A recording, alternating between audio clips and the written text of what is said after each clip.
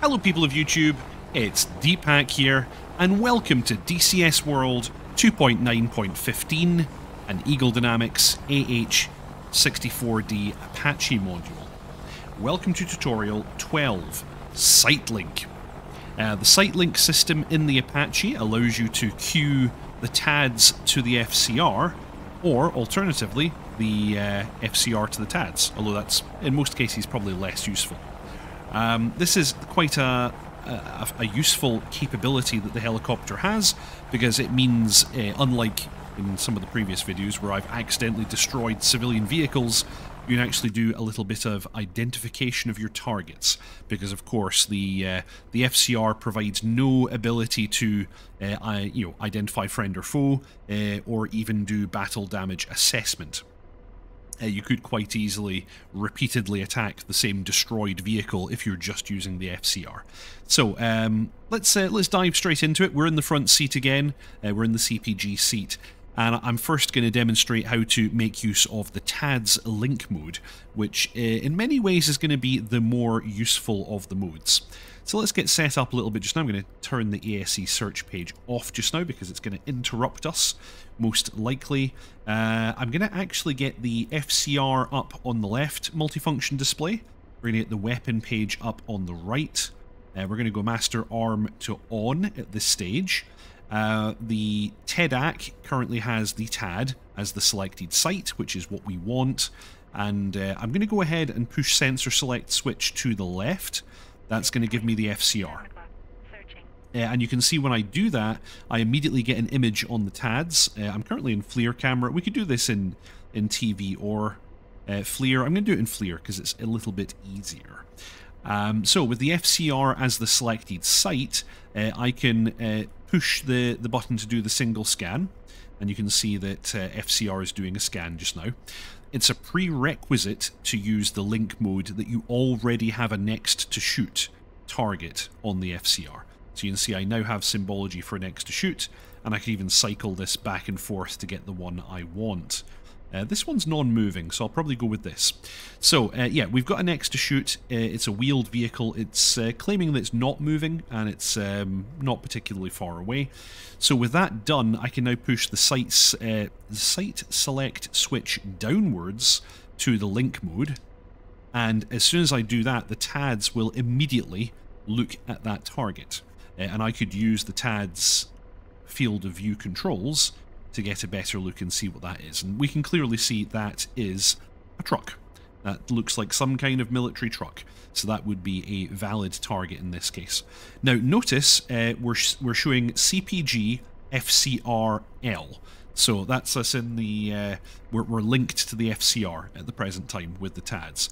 Note that if I use the manual track hat, it's actually, as you can see, slewing the radar head. It's not moving TADs. So we have a few different options here if we want to look around. We're currently...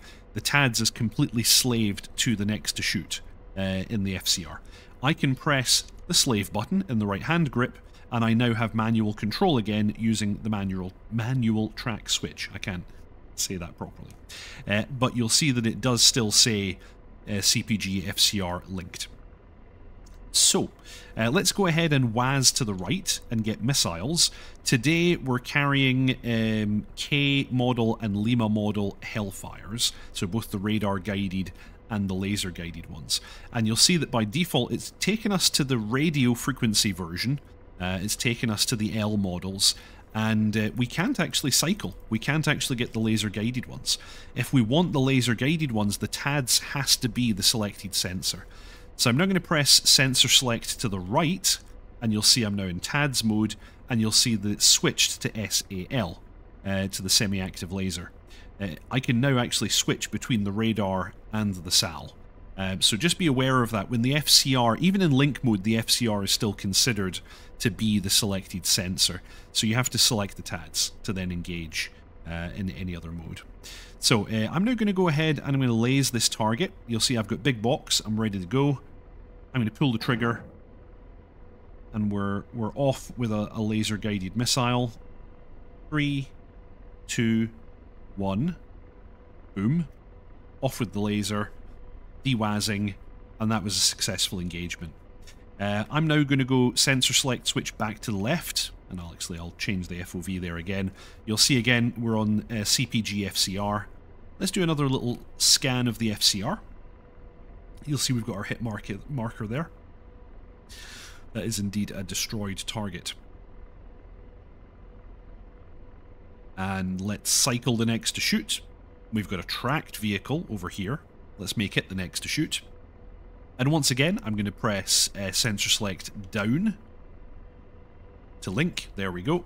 We're now looking at that particular target. Let's pop it back into FLIR and zoom in. Huh, I don't actually know what that is. It's something. It's definitely something. Looks military in its nature. Again, my manual track is just moving the radar head, so I can hit slave and I can now look around if I wanted to. But let's go ahead and select TADS as the selected site. Let's WAS to the right for missile. Let's fire the laser. Got a big box. Fire. And away we go. So that's another demonstration of linking the TADS to the FCR. I'm going to wait for this impact.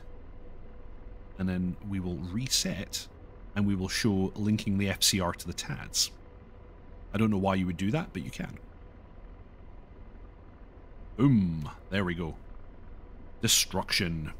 Okay, I'm going to reset and I'll be right back. Okay, so you rejoin me. I've kind of got set back up again, and we're basically going to do the inverse of what we did before. You'll notice that right now I have the TADS as my selected sensor. I'm going to bring up a target using the TADS, as I've done now, and I'm now going to press the sensor select switch down, and that gives me the TADS link mode. And if I pause very quickly, you'll note that immediately the radar, which is these kind of bracketed, this bracketed indicator here, slewed to point in the direction the TADS is pointed. And you can see the same thing here on the FCR display. So if I now go ahead and I do a push and do a scan straight away at about the expected range, so this is at about 5 kilometers, right there at about the expected range, I have a moving wheeled vehicle. So we can, if we're not quite sure what we're looking at, we can use the FCR to kind of work backwards.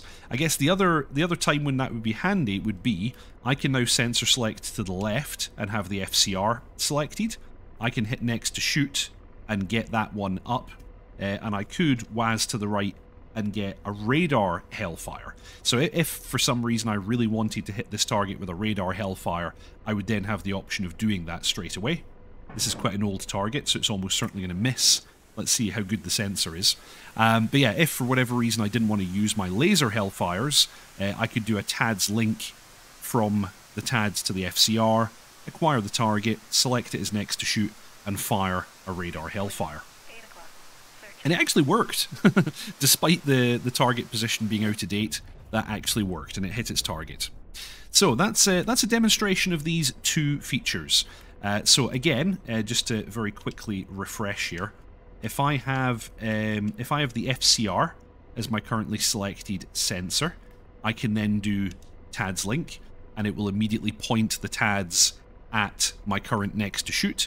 I then have to hit slave if I want to be able to actually slew the TADS, and if I actually want to employ laser hellfires, I then need to make the TADS the currently selected site, and then it will work. The reverse procedure to link the FCR to the TADS is to have TADS as my currently selected site, and to then press down on sensor select, and we get TADS L, and that will link the radar directly to the field of view of the TADS. Okay, I hope you all enjoyed that. Fly safe, and I'll see you all next time.